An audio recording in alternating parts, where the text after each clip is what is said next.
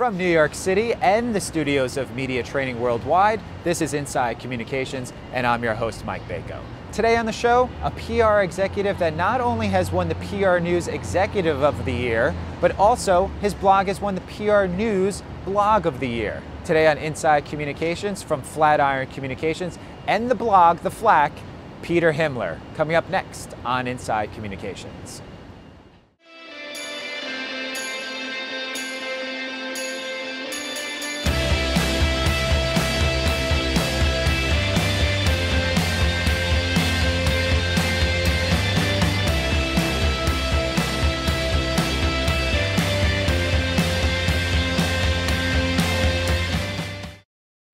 Thanks for joining us today on Inside Communications. My pleasure, Mike. So, how much of a game changer has social media been in the PR world? Well, if you believe the press, it's been a sea change. But what I found is that the goals of all of my clients have not changed much. Every client wants a positive branded presence in the media. Now, of course, the media has changed, splintered, fragmented, specialized, niche, blogs, etc., as well as the way to achieve that goal. So it used to be, you work top down, you pitch a journalist, you convince that journalist to write about your client or go on the air about your client. But now we have the ability to create content, syndicate it, optimize it, whatever, and get it out there so it reaches audiences directly. You also have shared media. You have curated media. So there are a lot of different ways to achieve that goal. But the goal, at least from what I'm seeing, has not changed. Companies want a positive branded presence for their products and services in the media. So they want that, but are they seeing the evolution of those things that you're speaking about? When you are going into pitch meetings, when you are giving them the game plan for what's going to happen, do they still just want to be on the Today Show, or are they seeing that there are those influencers out there, there are those bloggers, people that tweet, people that have a high presence on Facebook and on YouTube? Are they seeing that, or is that still a tough sell? You know, it's funny, for most clients, they still like traditional media, and most of the industry continues to be the measure by which they are being paid and appreciated. And in fact, Hewlett-Packard, I think, did a study a year ago, and they analyzed all of these tweets, and they found that of the, I don't know how many tweets that they analyzed, virtually most of the conversation originated with traditional media. So it is very important. Traditional media, the New York Times, etc., can catalyze conversations, but you have a whole bunch of new influencers out there, and you've got to understand what crosses the New York Times journalist's email box every day. I mean, it used to be 50, 100 emails a day, now it's 500. Mm-hmm. So one of the things that I tell my clients, and I've been working a lot with digital startups, is that you've got to find the influencers who may not be the big branded traditional outlets, and those outlets happen to follow those influencers, and that's one strategy. So, and you mentioned, let's take a step back to Twitter. How do you do it well? Who's doing it well? What are some of the pitfalls that companies, individuals fall into using Twitter to almost just funnel out information as opposed to getting that interaction and engagement from people? I think Twitter's very misunderstood. I think that a lot of people feel, oh, I need a Twitter account, I need to start broadcasting what I'm doing and what the company is doing, etc. But really, what you do with Twitter is you have to listen first, and there are a lot of tools out there. In fact, I wrote a blog post recently on how to mine Twitter on my blog, and there are a lot of new tools out there that will help you identify those voices, those people that are catalyzing conversations that are very influential. So the first thing you do, if you're going to get into Twitter on behalf of an enterprise or a product or service or whatever, is to listen, okay, and follow.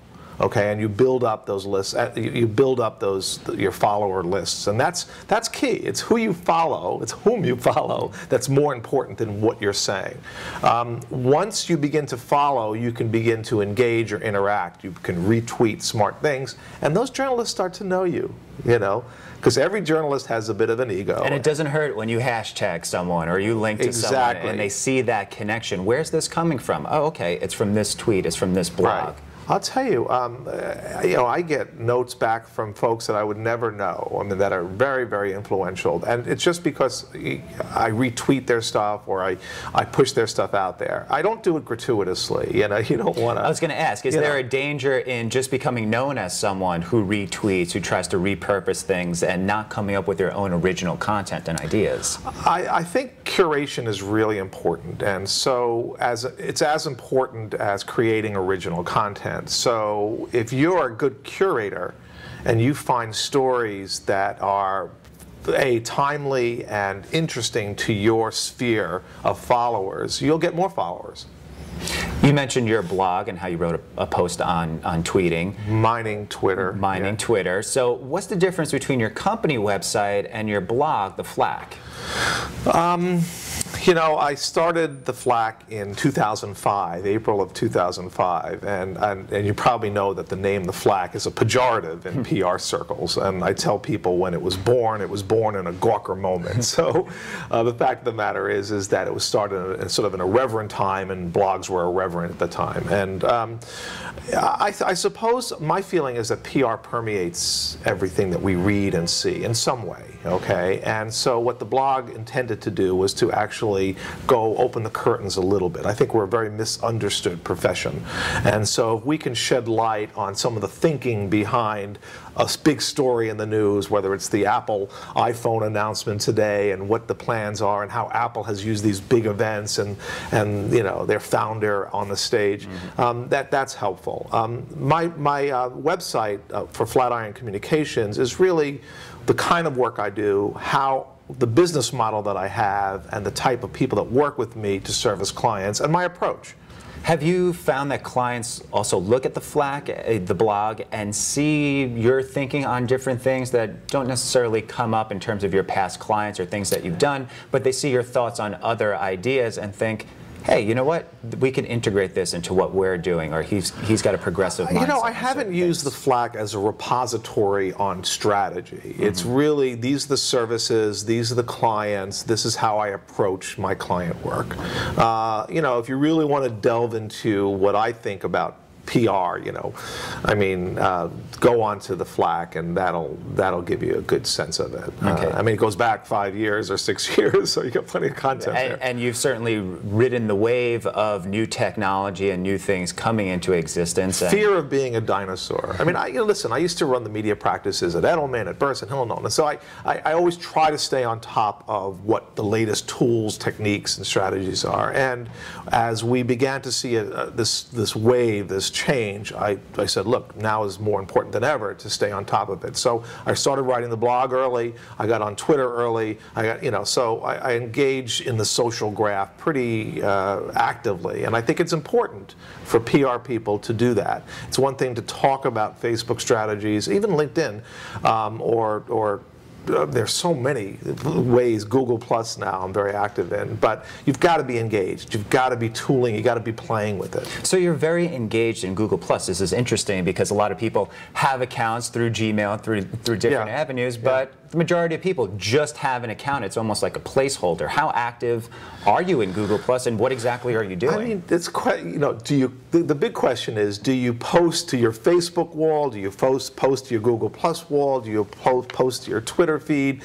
What I've done is I use Ping FM, and so if I post to Twitter, it automatically fed to LinkedIn and to Facebook. And I found a Google Chrome extension that allows that Twitter tweet to go onto Google Plus too. Great time saver. Yeah, so rather than having to post to different channels, you're able to post to one, and it goes across a bunch of others. And what's nice about Google Plus is that you can post your thoughts to different circles. So I have a business circle, I've got technology friend circle, I've got my family, And do you think that that could be a game changer, what Google Plus is doing in terms of building these communities, building these chat hubs and different things like that, where like-minded people in certain circles can get together and speak? It's the million-dollar question right now. Facebook, as you know, just did a total revamp. They introduced timeline. I think what some of these sites are doing is trying to get as much content about the individual that's posting as possible so they can monetize that content.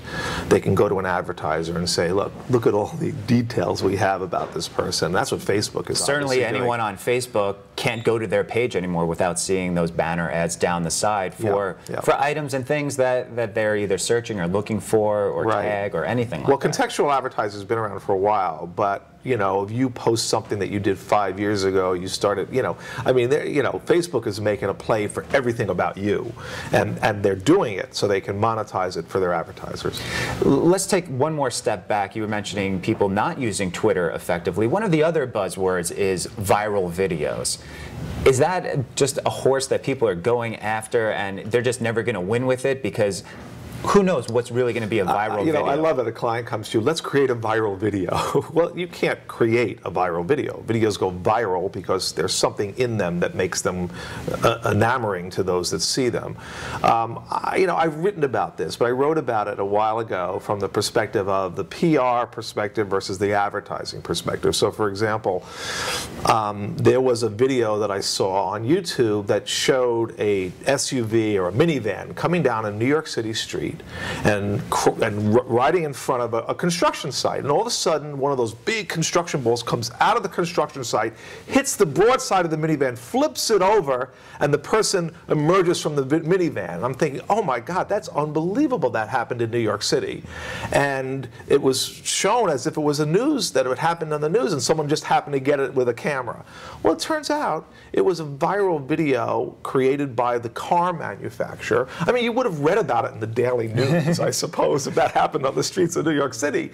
And there was no identification except that they knew who the car maker was. Mm-hmm. Now that's over the line, in a way. And you see a lot of that I think the advertising people don't understand the importance of disclosure. We used to do VNRs and we put them out there and you had to identify who the client was, who was paying for this. But now there's a lot of video that crosses the line and doesn't identify, but it enhances the brand in some way. And I think that's a big issue. So how does that get fixed? Or is that something that buzzword won't be used in another year or two? Or will people always be chasing after that elusive goal? You wonder, some brands won't want to cross the taste line, and some will. Okay, I mean, GoDaddy, for example, will do crazy stuff to get their videos out there to go viral. Mm-hmm. And then you have brands like Old Spice, where you had the guy, and those videos went viral, and they weren't tasteless. They were fun and quirky. And so, what are the ingredients? How does a video go viral? And that's another $1 million question. There was one firm I read about that actually laid out, this is how you make a video go viral. I don't believe it. What do you believe we'll be seeing in a year or two? We spoke about Twitter. We spoke about Google+. We're now talking about viral videos. What's next on the horizon that's somewhat under the radar, but that you're seeing picking up some traction? Well, in a way, it's not a good thing for the PR industry. I mean, if in fact most of the industry is still working through gatekeepers to engage, to try to convince them to do stories, the fact is that these gatekeepers are overwhelmed with pitches. I think I read there were 3-to-1 PR people to journalists nowadays, And then the automation. And a lot of failed journalists becoming PR people. Right. And the automation of media relations also has enabled PR people to just blast out innocuous or irrelevant pitches to myriad journalists, and it's made it much, much harder. So journalists are getting their news ideas and story ideas from a bunch of different sources. They can create, obviously, a Google Reader. They can create news.me. There are so many tools out there that can actually help curate for them and bring in ideas to them. And so that's a danger. I think a year from now, it's going to get harder for PR people, Is there a danger in, as you mentioned, over-pitching a journalist just to pitch them, getting into their inbox and then just seeing you and then getting to the point where they just delete you without even looking at it? Can you pitch someone too much? What I found is the issue is not pitching the journalist too much, it's pitching the right journalist with the right story at the right time of day. I mean, you don't want to be pitching a tech journalist today when Apple is having a major news conference in Cupertino. Okay, so you have to know that. I think, look, I think good story ideas will rise, and I think that, okay, so it's not the Journal, so maybe it's the Next Web, or maybe it's another site like Mashable, or not that Mashable. Mashable is a huge mainstream outlet as well right now. I don't know if you saw the New York Times story this week about Mashable, but so I think lower sites, look at influencers. I think make sure that you do your homework and you have the right journalist. I won't pitch a journalist until I go onto that site and find out if in fact the journalist is the right journalist. You can't rely on some of these automated services to give you a targeted media list and just blast out to that list without doing your homework. You can't. It'll hurt you. You'll hurt a relationship. Okay, and let's wrap up with an event that you have coming up at the beginning of November. Oh, well, I've been running the Publicity Club of New York for about 10 years now, and every 6 weeks or so we do a Meet the Media. And a lot of the stuff that I know and I've learned about the way media likes to work with PR people has been through the Publicity Club. But on November 1st, we're going to look at travel and tourism. And we've got a fabulous panel: Wall Street Journal, Peter Greenberg, big freelancer. We'll have one of the major magazines. It's Midtown. If you go to publicityclub.org, you will hopefully get it up there this week. So okay, great. Yeah. We'll look for that. And thanks for going Inside Communications. My pleasure. Thank you. Thank you. Okay, good. Awesome.